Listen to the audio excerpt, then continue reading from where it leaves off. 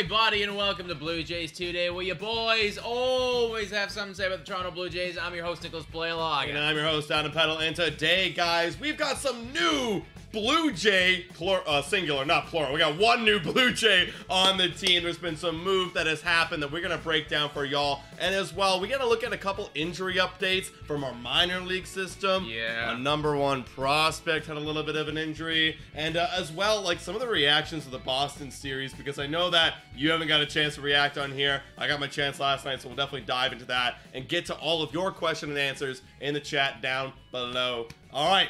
Let's get into it, shall we? Let's start off with this roster move, everybody. The roster. So excited about this one, and that has nothing to do with the person that is coming up. We are going to look at him. That is his name is Jay Jackson. It's got more to do with the person that's being sent down, Mr. Zach Pop. I was starting to get pretty excited about him. I know that you were starting to get relatively excited about him, and now 15-day IL. In complete transparency, folks, I was unable to watch the game yesterday, so I didn't see exactly what happened to him, but you did, and you said that it was not ideal. Yeah, it wasn't. I mean, he threw a pitch, and this is after, actually, he had a very bad outing, and, like, you said I'm getting high on him, but, like, his last outing kind of made me... retract some of those thoughts. I'm like, oh, he's been getting beat up a lot, but I don't think this injury has anything to do with it. I think he released a pitch and felt it in his right hamstring because he has a strain, guys. It was bad. He had to be hobbled off the field with the trainer and a coach like helping him off the field. So Zach Pop, he's down. Why don't we take a look actually at like Zach Pop first on how he was doing, because that is a good topic. Sure. I mean, like, he was starting to become a guy of trustworthy note. Yeah. That's because everyone was kind of struggling. But then, you know, look at the numbers now. 6.59 ERA in 15 games, 13.2 innings pitched. That's a 1.24 whip. I don't know. What are your thoughts, Nick? Like, it's just the waves of the bullpen again? That's what we do? It does feel like the waves of the bullpen, man. Now, I'm upset that this guy's down there because I think this guy has a future with us. I think that we saw it in the first probably, 7, 8 games there. He was pretty dominant, and then the last, half year, the last stretch, it's been kind of all over the place, and that's why you have this inflated ERA here. So that sucks, dude. And what's even worse about the whole situation is, well, he goes on the IL. It's tough to recover when you're a bullpen guy when you go on the IL. Oh, yeah. Because it's like you got to ramp up back to speed again. You got to go in the minors, and you got to come back up. And it's just very difficult to get in the rhythm of things. So that is not ideal. Dude, and someone could take your job. I mean, there's a lot of guys trying to get a job on this bullpen for the Toronto Blue Jays. Somebody could absolutely take your job. Now, the guy who is immediately taking his job right now is Mr. Jay Jackson. He is 35 years old, so definitely a weathered dude. But not that much in the major leagues. Not that much major league experience. When we look at it here, guys, we got 2015, 2019, and then 2021, 2022. So he's just kind of like been here, then back down, then been here again, and then back down again. Yeah. So he's all over the place, bro. What are your thoughts on Jay Jackson? I mean, Jay Jackson, my expectation is you're going to come and you're going to fill in a spot for us. That's literally it. Honestly, this is what's going to happen because you have... Zach Pop going on the IL. And remember, we have Simber on the IL. He's coming back. He's going to be replacing Jay Jackson. Jay Jackson is literally brought on this team to be exactly this role. If there's injuries in the early part of the season and we need a guy to kind of waste away his contract, no offense, Jay Jackson. I'm sorry, man. Go out there and get it, man. But, like, I don't think the Blue Jays have a whole lot of high, like, expectation for Jay Jackson, and neither do I. So he's going to be the filler guy, and then if we have to, like, burn all of his options, we'll burn all of his options. Yeah, we don't really care. No, I completely agree, dude. And if there is any light at the end of this tunnel, if there's any light at the end of this injury tunnel, it means that Nate Pearson's not going anywhere. Nate Pearson's not going anywhere. And good. Right? Yeah, exactly. Good. That is a good thing because we were talking about this for a while, that we were going to have to deal with this problem of, well, when Simber comes back, where's Nate Pearson going to go? Because he's been good so far. Yeah. He's pitched 4.1 innings. He hasn't let up a single run. And I'm saying, well, I don't want to send him anywhere. But at the same point, like, then you have to get into the conversation of DFAing Anthony Bass. And is it time to do that? That's been a whole conversation in Blue Jays Nation. But basically, because we have somebody going on the IL again, Nate Pearson, his job is safe for now. Yeah, we bought a little bit more time, and like, hey, there could be some more injuries. Who knows? But you basically bought yourself another 15 days, right? Yes. With Zach Pop. And I'm actually glad because I do want Simber, that transition to come back to be very smooth because I did like what Simber was doing. And like you're saying, I love what Nate Pierce is doing. Out of that entire series against the Boston Red Sox, our bullpen, not good. Our starting pitching, not good. Like you saw in the bullpen in particular, 2 L's being assigned to Swanson and Romano. Yep. So literally the 2 guys we trust the most both got L's in this series, and obviously our starting pitchers really blew it. Yeah. But this guy was the one bright spot. He came out a few times, pitched multiple innings, and he gave up nothing. Yeah. So I'm loving this. I'm loving Nate Pearson. I think he's got to stay. He's got to stay, man. And bro, like Nate Pearson's stuff. Nate Pearson's stuff this season is where it's supposed to be.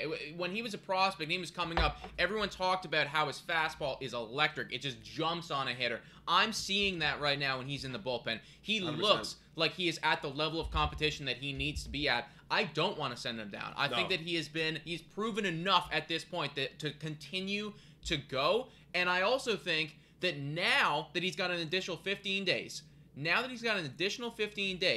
if in 15 days he's still kicking ass and Anthony Bass is still really sucking, now we're at mid to late May. Right, and this is what we were talking about. You can start to think about having that conversation now. Nate Pearson's at like 10 innings pitched and still doing dominant. I don't know if I want to get rid of him at that point. Yeah, I think it's one of those conversations where it's a bridge we're gonna have to cross when we get there, because the whole environment might change, just like we saw. Totally. Wait, Jay Jackson might be dominant. Yeah, actually, who knows? I'm not even lying. If Jay Jackson comes out here, pitches 4 innings, and puts up 0 earned runs with 0 hits and like 10 strikeouts, he will still get sent down. Probably. He will still get sent down, guys. Let's be honest. Yeah, probably will, man. Probably will. But Nate Pearson, we like what we're seeing out of him so far, and I'm happy that in this entire thing, to turn a negative to a positive, he gets a little bit more of an opportunity. And goddamn, we need it, folks. Yeah. I titled this video "Blue Jays bullpen in trouble?"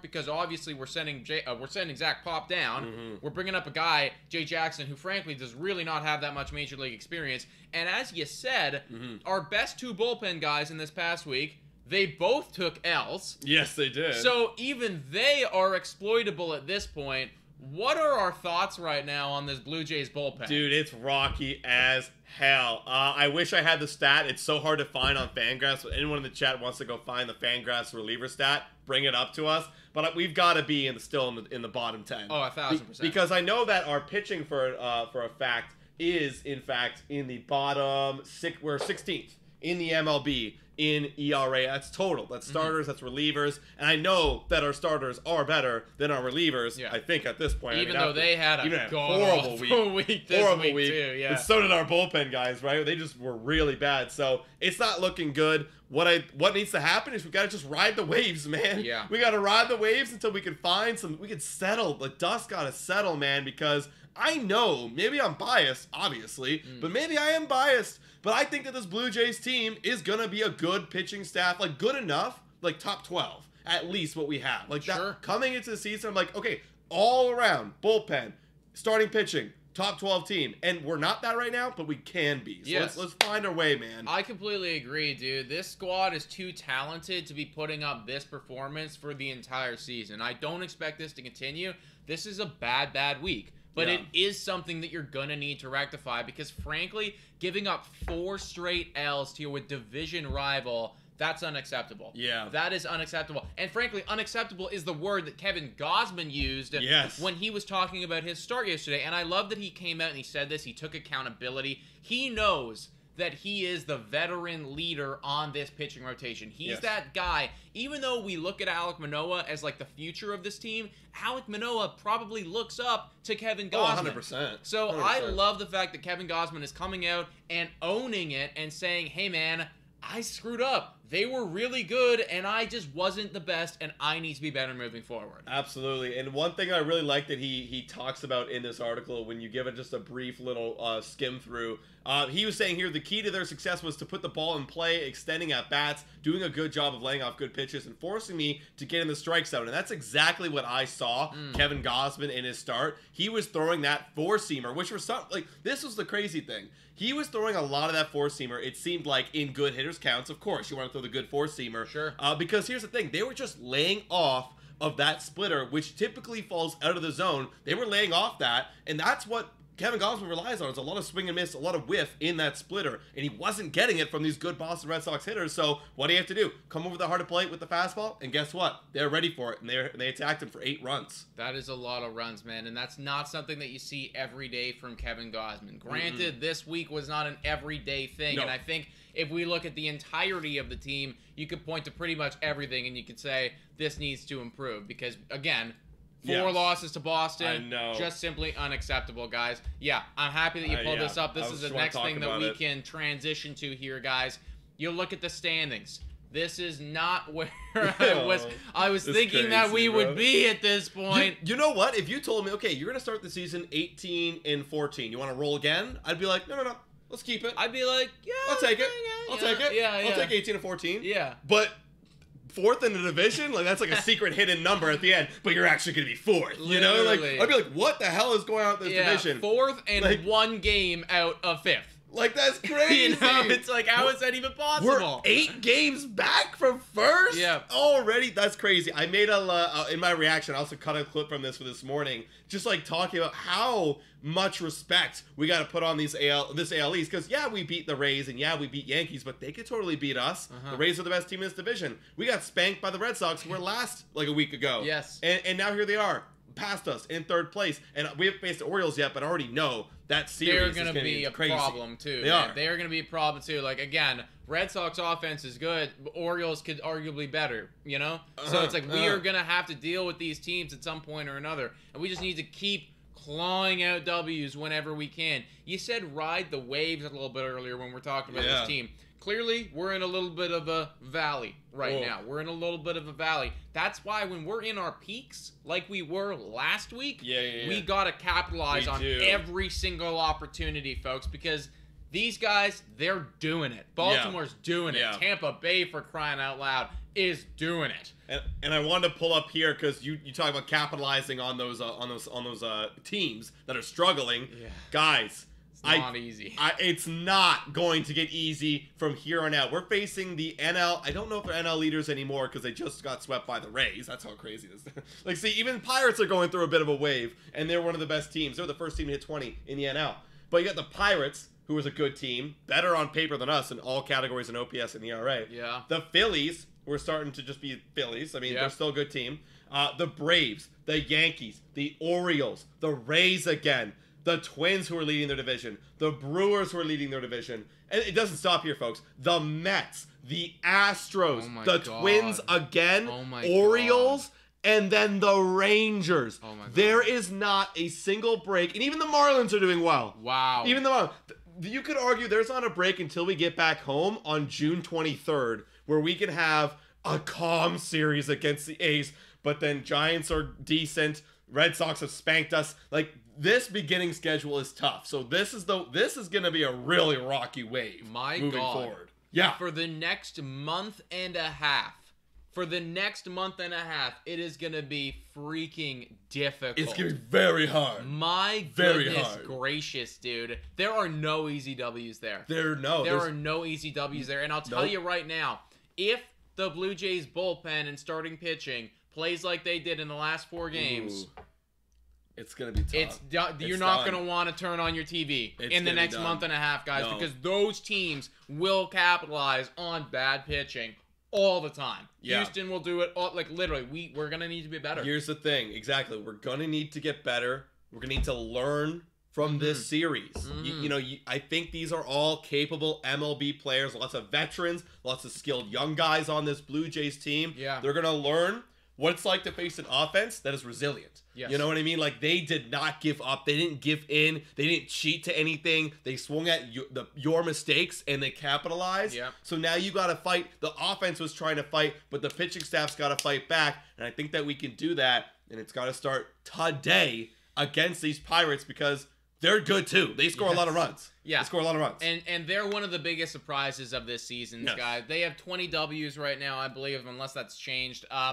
They are good, and they're better than us in every single statistical category. Like Adam is saying, on paper right now, you would give them 2 W's out of 3 at least. I would 100%. You know, especially with the way that we're playing. Yeah. But considering the stretch that we have coming up, we gotta you need it. It's just like we didn't expect you to be this good. Yeah. So we kind of have to make you be bad. Yeah. See, in that stretch there were breaks until they decided to be good. Literally. Did I expect Pittsburgh to be this good? No. Did I expect the Twins or the Milwaukee Brewers to be as good as they are? No. Did I expect the Orioles to have over 20 W's by this point? I expected them to be decent, but not that good. Exactly. You know what I mean? Exactly. So like they're literally all of the teams that walking into this season we were like, oh, we're probably better than them. We're not right now. We're literally not. Or if anything, we're neck and neck right now. Like we got to stay competitive, but we've got to get to work against these Pirates. And I think that's a good transition. Let's take a look at what is going on today against the Pirates. Let's take a look at our lineup to start off this little breakdown. We got Chris Bassett. He obviously, among with other starting pitchers, got messed up. He got pretty messed up against. It was the Mariners. He got pretty messed up pretty bad. And we'll see if he bounces back. This is a whole new team, a whole new city, a whole new series. Yeah. But then you got George Springer going to be leading us off. Just going to flip us over here, folks. George Springer leading us off. I have a video coming out tomorrow. I think it was time. Last week, people were a little bit too sensitive on the topic on talking whether George Springer is good or bad this season. I think everyone's on the boat that he is not doing well. Yeah. And I'll be talking about that a little bit more in breakdown, but your thoughts on George Springer so far? Tomorrow morning, 10 o'clock, guys. Stay tuned. Video coming out. Thoughts on George Springer is you can't be batting like close to 200 in the leadoff spot. That's it. You can't. That's just, I mean, like that's nothing against George Springer. I would say that to anyone. Yeah. I would literally say that to anyone. So that's just the way that it is. So I hope that you get better. And granted, I see some comments saying like, oh, I like the lineup today, but George Springer leading off. And I think here's the thing. You got to give him still more time. You're still going to ride it. You're still going to ride it because, again, that's supposed to be your guy. He's earned it. That's supposed to be your guy. Yeah. I think that if this is where he is in 25 days at the end of May, maybe we can start having those conversations. That's 2 months into the season. And if Bo is still batting, ungodly numbers. Yeah, there might be time, especially if we're like still fourth in the AL East. If we got to make, because the switch would happen if we're struck. Like right now, we're playing. Yeah, we're playing. We got swept, but we're competing. Excuse me. But yeah, I think that's a conversation in about a month from now. And then Bo Bichette, just my God, phenomenal, like amazing. I love Bo. Most people struggled in that series. But Bo Bichette and Vladimir Guerrero Jr. And speaking of Vladimir Guerrero Jr., he's next. He had 2 home runs in that series. Nice. Absolutely mammoth of both of them, actually. Love it. Matt Chapman, obviously still doing well. He's there. Actually cooled off a little bit in that series, but I'm not that worried. Kirky, he's up in the 5 spot. DHing. Gotta love to see it. Witt there, following him. Another hot Blue Jay. And then Dalton Varsho back down in the 7th spot. This is the right decision. This is it. This is the right decision, man. Like, again, I understand that you want your lefty-righty split, but at the end of the day, is he still batting below the Mendoza line? He started picking it up. But here's the thing. You need to pick it up a lot more because there's other guys doing better than you. Again, yes, there are other guys doing better than you. Okay, so not quite there, but again, 221. Well, he had a really good series. He must have had a good series. I did notice he had the homer, and he had some good 2-hit performances. Yeah. Let's take a look at what he did in this series. Just a quick side story here, folks. Dalton Varsho, I batted 400 in that series. Okay. Good for you. Hopefully this is the beginning of something. Yes. Hopefully this is the beginning of something. I agree. I do agree. I still like him, though, where he is right now. Yeah. But hopefully this is the beginning of something, and if you keep this up, obviously you move up. Hey, and you know what? I did notice this. They did do a little breakdown on Dalton Varsho's swing. So before, he was doing the toe tap. Yes. But now what he's doing is getting the hip engaged a bit more. Yeah. So he's creating a bit more power. Getting a bit of a leg kick in there, too. Yeah. Could be helping with his timing a lot and scoring up the fastballs, but he started doing it, and look what's happening. It's just little tweaks like that can really change the picture. I remember Ross Stripling in 2021. I remember I told you this. When he changed, it was a very simple wind-up thing. Just instead of going from the full wind-up, he just did a little side step. Yeah. And then he pitched for a 221 in 2 months. Sure. And it's simple little things can change. Yusei Kikuchi with where his hands are placed. Yeah. Just mechanically. Great. Absolutely. So hopefully that adjustment there by Dalton Varsho is going to make a difference, and he can continue to stay hot, guys. Then you got Danny Jansen, and then you got Santiago Espinal rounding that. It's a pretty solid lineup, but obviously some question marks there at leadoff with George Springer. Let us know your thoughts in the comments down below about that. Is this your perfect lineup, or what would you change around. And then obviously on the Pittsburgh side of things, I mean, wow, I actually like them a lot. Their graphics here. Yeah. You know, it's like an old retro baseball card. Yeah. Anyways, folks. We were a fan of graphics here. For real. Ji-Hwan Bae leads off. Yeah. Brian Reynolds 2. Carlos Santana 3. Jack Sawinski 4. Miguel Andujar 5. Rodolfo Castro 6. Tucipita Marcano 7, Mark Mathias 9, and Austin Hedges is 9, excuse me. Mathias is 8, and Rich Hill's on the bump. And I'll tell you right now, guys, there's very few batters that I even recognize here. Literally, a lot of the guys in the bottom there. I've never heard of Mark Matthews before in my life. Tucipita, you know who Tucipita Marcano is? I can't say I do. Can't say that you do, buddy. You know, so it's like a lot of these guys are like, who, what, where did you come from? Yeah. But they are getting it done right now. They are getting it done right now. So credit where credit is due. This is gonna be, I don't really know this guy either. See, this guy did get off to a hot start. Now he's kind of cooled off a lot. Actually, his OPS is down to 79. I was looking him up to hope that